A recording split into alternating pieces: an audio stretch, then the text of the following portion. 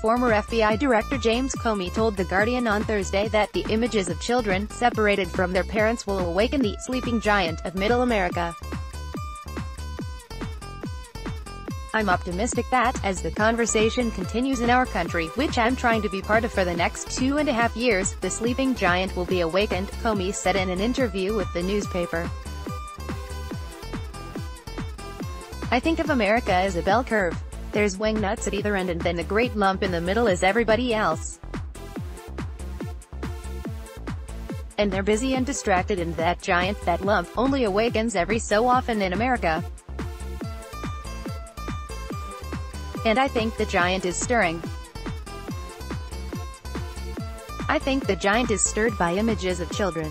He then drew a comparison between the pictures of migrant children who have been separated from their parents at the border and the images Japanese Americans in internment camps during World War II, as well as the images of black children being attacked by police dogs during the civil rights movement.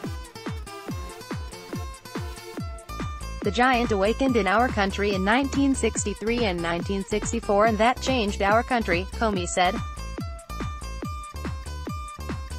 Martin Luther King wrote to that giant in a letter from Birmingham jail, basically saying, "You busy, moderate people need to get in the game," and that happens every so often in American history.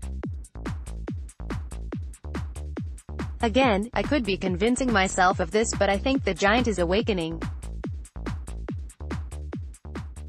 When you stare at children crying, being taken away from their mothers, it forces your eyes above statutes and numbers. 2. What kind of people are we? For God's sakes, that's a lifting of the national eyes that is powerful and potentially the kind of inflection point that I'm talking about, he continued.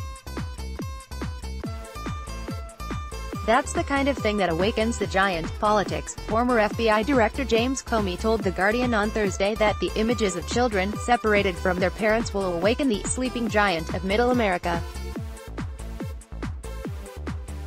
James Comey, Border Policy, Family, Separations 301 Thursday the 21st of June 2018, 1:25 p.m. 201-825-21 Thursday the 21st of June 2018, 1:25 p.m. Newsmax Inc. Newsmax Inc. Newsmax Inc.